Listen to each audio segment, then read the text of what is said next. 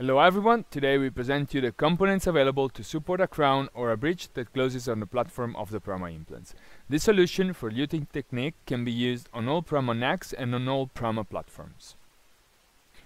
The standard version of our T-bases has a 4mm or 6mm high cementation cone, both in the engaging version for single crowns and in the not engaging version for bridges and multiple structures.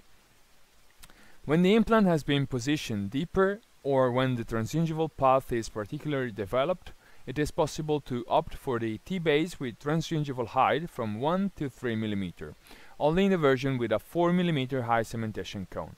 These T-bases are sold together with the relative fixing screw, VM2-180, included in a package. If you need to tilt the screw channel, it's possible to use the dynamic interface, a T-base with a 4mm cementation cone available in both engaging and not engaging versions.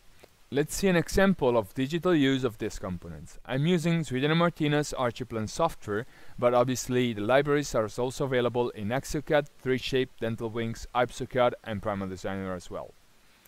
After downloading the libraries for Sweden & Martina implants and importing them into the desired modeling software, we can select the library for the prosthetic components to be used. In this case, I have to choose a standard T-base closing at platform level, so in the first column I select the implant system, in this case Prama.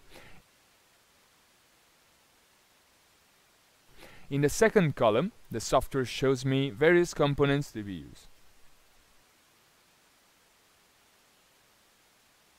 It's very simple because you will find the same codes as in the catalog, so just consult it and select the chosen code as also in the digital library. In this case, as mentioned, I have to select from the library a standard T-base closing at platform level for a Prama with a diameter of 3.8. The code is A-BASTZR-S-330-4. At the end of the code, the software reports the diameter of the implant on which the piece is used, 3.3, 3.8, 4.25 and 5, for the correct matching with the analog.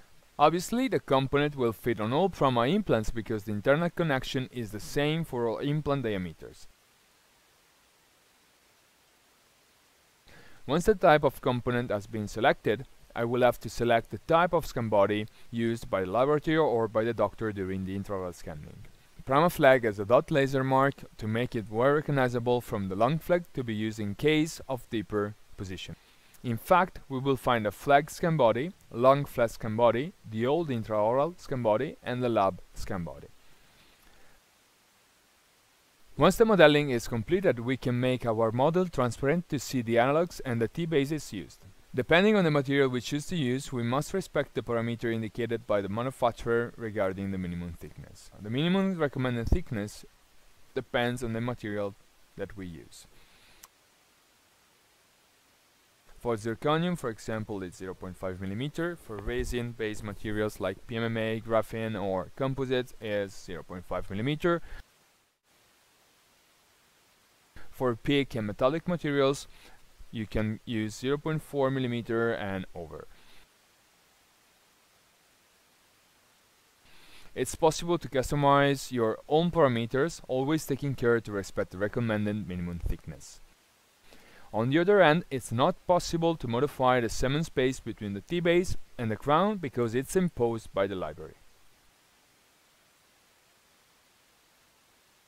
Once the modeling has been completed, it's possible to mill the structure in-house if you have a milling machine, or to send the file to the Sweden & Martina Milling Center Eco through our portal.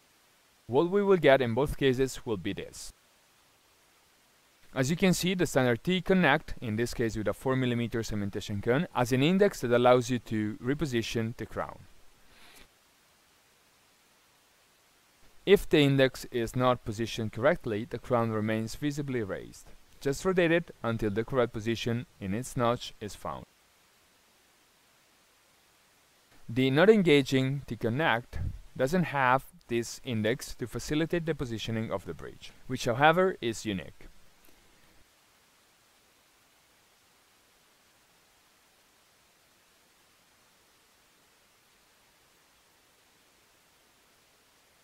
It's recommendable to use the T-Connects to the structure before fastening it on the implants.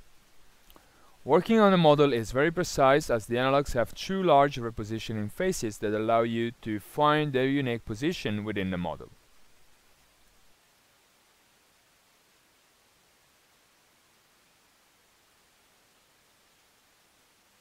For any doubt, the DWF assistance is always at your disposal at the contacts you see behind me. Do not hesitate to contact us.